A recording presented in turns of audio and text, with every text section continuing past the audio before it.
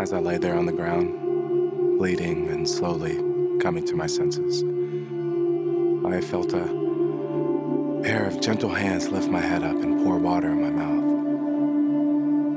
When I could open my eyes, I realized my nurse was none other than my former opponent, Priscilla. She and Aquila tended to my care as if they were good Samaritans.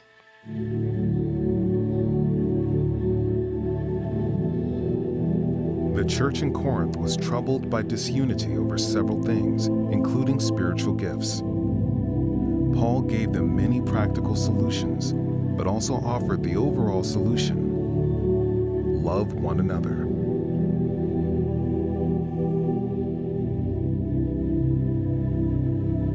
Let me catch you up to that fateful moment. I was the leader of the synagogue in Corinth when Paul first preached there. We Jews were quite irate that Paul was successfully converting people to the cause of Christ. So we went to Gallio, the Roman proconsul of the region, to complain. We no more than started to raise our complaint when Gallio stopped us and told us that he was not concerned with our religious disputes and threw us out. My fellow Jews were so upset at my being an ineffectual leader that they beat me in front of the Roman proconsul. He didn't pay any attention to my distress and even seemed to enjoy it. My fellow Jews could see that Christianity was on the rise at the expense of Judaism, and they reacted violently against their helplessness, even though I was powerless to change our plight. So, there I was, beaten to a pulp. Enter Priscilla and Aquila. It was their love that caused me to begin to listen. Really listen to Paul's teachings. And once I listened, it wasn't long before I became a Christian. Sometime later, when they left for Ephesus, I went with Paul, Priscilla, and Aquila. I was still there when Paul wrote 1 Corinthians. In fact, he addressed the letter from him and me. In the middle of the letter to the church of Corinth, Paul addressed a problem that does not seem to face you in your world today. In Corinth, food that was offered to pagan idols was later sold in the marketplace for a cheaper price. The question arose whether it was right for Christians to eat this food or not. I mean, after all, it was used in anti-Christian rituals. In his letter, Paul rightly judges that it doesn't really matter. Eating the meat that was offered by someone else to an idol does not mean you are worshiping the idol. However, the facts of the situation are important to discuss for a variety of reasons that do impact people in today's world. Paul points out that anything you think is a sin to do is a sin to you. Don't do it. Further, you shouldn't do anything that causes a fellow Christian to sin. Their good is much more important than you exerting any rights you think you have. If you cause anyone to stumble, you are sinning against Jesus. So if you or another Christian believes it is a sin to eat meat that was offered to an idol, eat something else. In pointing these things out, Paul addresses an overall thought process that should help the Corinthian church become more unified. Christians don't have personal rights because they are servants of Jesus. As the Corinthians know, Paul has given up all of his personal rights for the cause of Christ. Rather than exerting his personal rights, Paul insists that he give up whatever it takes to bring people to believe in Jesus. In one of his most famous lines, Paul writes, "I become all things to all people, that by doing so, I will save some. I do it all for the sake of the gospel. None of us should seek our own good, but the good of others. As a Jew, I'm steeped in the knowledge of the Old Testament. I know that the history of the Jews is one of repeated worship of idols. This particular sin has been their historical downfall. So it isn't a surprise to me when Paul switches the subject of the letter to that of avoiding idolatry. He identifies idolatry as anything you do in which you participate in the worship of idols or demons. Paul makes it very clear that it is impossible to worship both the Lord Jesus and demons. Paul gives a simple rule that will help the Corinthians avoid sin while giving God the glory. He writes, whatever you eat or drink, or whatever you do it all to the glory of God. If they have any questions about what to do, he advises them to imitate him as he imitates Christ. I have to admit that I shuddered a bit when he wrote that. I was well aware that I wasn't a good enough imitator of Christ, that I would want others to imitate me. Would you want people to imitate you? Paul moves on to another cause of strife among the Corinthians. A cause that may be hard for many of you to understand. Most Christians of your day still take communion, sometimes called the Lord's Supper or Eucharist. For most of you, the bread is a small bit of bread or cracker or a tiny wafer.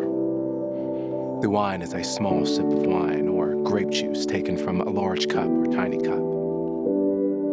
In my time, communion was part of a meal. How could that possibly cause a problem? The Corinthians brought their own meals and ate them together. They did not do it potluck or community style. So rich people ate sumptuous large meals while the poor people had little or nothing to eat. By acting in this manner, the Christians were disrespecting communion and Jesus. They were bringing judgment on themselves. Although people interpret some of the words differently, Paul gives some very important guidance on communion that is not found elsewhere. Paul ends his discussion of causes of unity by talking about spiritual gifts. The Corinthians seem to rank the importance of various spiritual gifts, and that is another source of dissension. Paul makes it clear that all spiritual gifts come through the Holy Spirit, and all are to be deemed equally valuable because the church body cannot work in harmony unless all members work together as the body of Christ. Paul's language makes perfect sense to Christians of my time because we see the gifts in action. However, over time, the subject of spiritual gifts has mystified and confused many people and caused much disharmony among Christians. That would have been very disappointing to Paul, who very much wanted churches to be in harmony and worship in an orderly manner. However, one thing has not caused much dissension, and that is Paul's famous chapter on love, found in 1 Corinthians chapter 13. This chapter has been so famous that it was often used in American public schools in previous decades to illustrate excellent prose. Until a few decades ago, any person in the United States would have been considered uneducated if not familiar with lines such as, "Though I speak with the tongues of men and angels, but have not love, I am like a clanging brass or a tinkling cymbal. Or love bears all things, believes all things, hopes all things, and endures all things.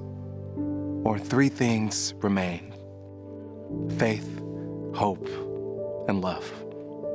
But the greatest of these is love. Movies and television shows have cheapened the concept of love immeasurably. Just think of this famous Hollywood line: love means never having to say you're sorry. What a dumb thing to say. Empty, really. To get a good sense of what love really is, I recommend that you spend time reading and rereading 1 Corinthians 13. From that chapter, you will begin to understand what love is. Paul ends his letter to the Corinthians by reminding them that the true source of unity is faith in the gospel. This is one time when Paul ranks the importance of what he writes. He says that what he is passing on to the Corinthians as the highest priority is this: Jesus died for our sins according to Scripture. He was buried. He was raised on the third day according to Scripture, and he appeared to more than 500 Christians and their leaders. Paul ends his letter with that succinct message because many of the Corinthians are teaching that there is no resurrection from the dead. Paul is insistent that if there is no resurrection from the dead, then not even Jesus was raised from the dead. In that case, the faith of all Christians is futile, and they are to be pitied above all other people for living a delusion. However, Paul insists that Jesus was raised from the dead, and that gives Jesus power over death and all other things. He finishes his letter by describing to the Corinthians about resurrected bodies and the end of time when Christians are raised and receive victory in Jesus. Because we, Jesus followers, will be victorious. We have every reason to stand firm and give ourselves fully to the work of the Lord. With that incredible message of hope, Paul encourages the Corinthians to act like the Lord wants them to. Paul knows this encouragement is needed, but he also knows this will not be the last letter he writes to them. They're kind of a mess. Paul ends his letter with a batch of personal requests and greetings. My favorite line of his is, "Do everything in love." I wish he had sent that message to Corinth before my fellow Jews nearly beat me to death and left me lying on the floor in front of Gallio. No, I guess I don't wish that. Otherwise, I may have never met Priscilla, Aquila, or Paul.